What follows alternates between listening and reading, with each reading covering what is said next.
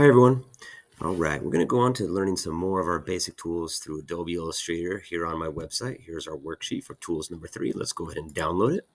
Sorry, I'm going to open it in a new tab and I'm going to click the download button right here.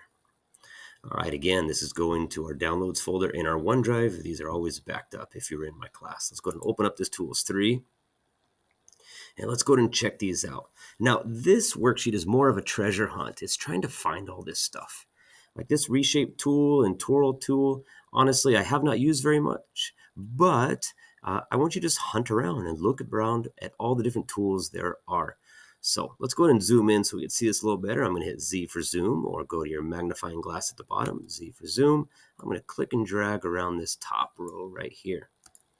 All right. So this rotate button, we're going to just click and we're going to try to match this letter above. Let's click on the A and we need to rotate it.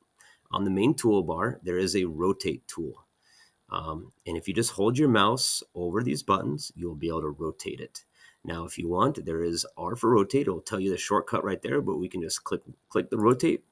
And wherever you want, you can just click on the outside. We can set the origin. We'll talk about that later if you want to rotate it around the corner, but right now it's going to rotate around this centerpiece. We're just going to click and drag and rotate.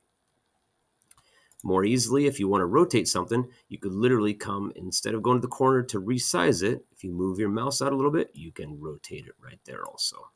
All right, let me go Control Z. All right, reflect. We're going to do a vertical reflection. My preference is to right click on the letter E, and we got to find reflect vertical. So let's go ahead and right click with our mouse. It's going to go to transform is where you're going to find this, and then reflect. And my preference, whenever we have these dialog boxes pop up, click this little preview button. It's going to show you what's going to happen. All right, this is vertical. Horizontal, you wouldn't notice. An E is pretty much the same. It's a little bit. You can notice this leg's a little taller, but we are on vertical, as saying here. It just flips it and mirrors it. Go and click OK. All right, let's do a horizontal reflection. Select the letter F, right click, transform, reflect. And this one is going to be horizontal. So let's select it right here. And you can see it in the preview because we have this preview check mark. Let's go and click OK. All right, this letter B is really super simple. There is a scale option over here in the main toolbar. But honestly, the easiest way is to just grab the corner. So I'm going to move this B over a little bit. I'm going to come over here to grab the corner. Again, I'm on my black arrow, my selection tool. And let's just go ahead and grab the corner, and we can change the dimensions. We can resize it, scale it. All right, simple enough. I'm not going to zoom out. I'm going to hold spacebar, drag my page over just like it's on your desk. Shear. All right, shear is the same as italic. I'm sure you've seen fonts that are slanted. There is a shear tool, but my preference is just to right click on it. So select the letter C, right click, transform, shear, and this one is going to be a 15 degree. So I'm going to click on, sorry, I think I went to the wrong one. Right click, transform, shear. All right, the shear angle is going to be 15 degrees. Now, this one, it doesn't change until you click somewhere else. I'm going to click down here to angle, and you can see that. All right. If you want to shear it, play around with this, I can change it to 60.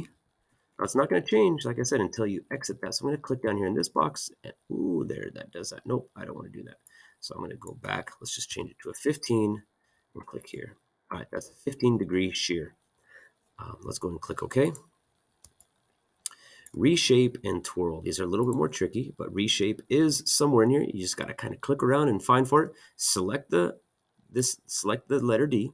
Then you're going to grab the inside and just move it. But let's find our reshape. Let's click and hold.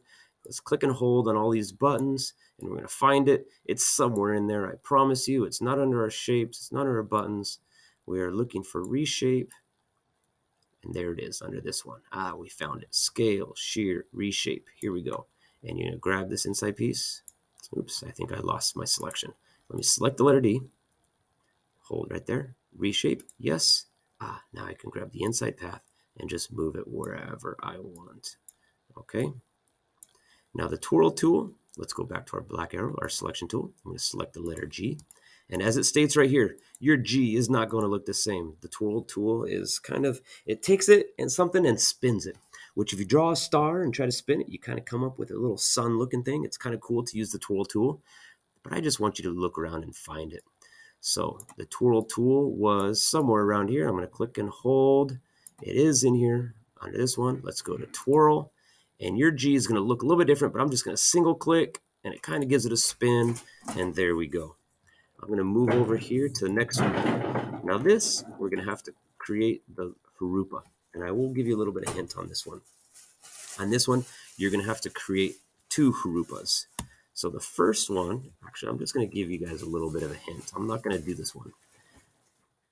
This one will be 2 harupas.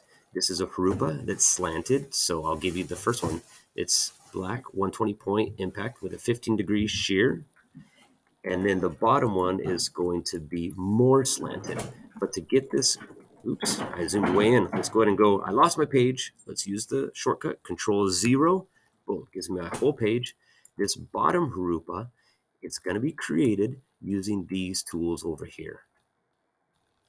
All right, I'll give you a little more of a hint. We probably got to flip it over and then really shear it, right? So like I said, it's a combination of these ones to flip something over and then make it even more sheared.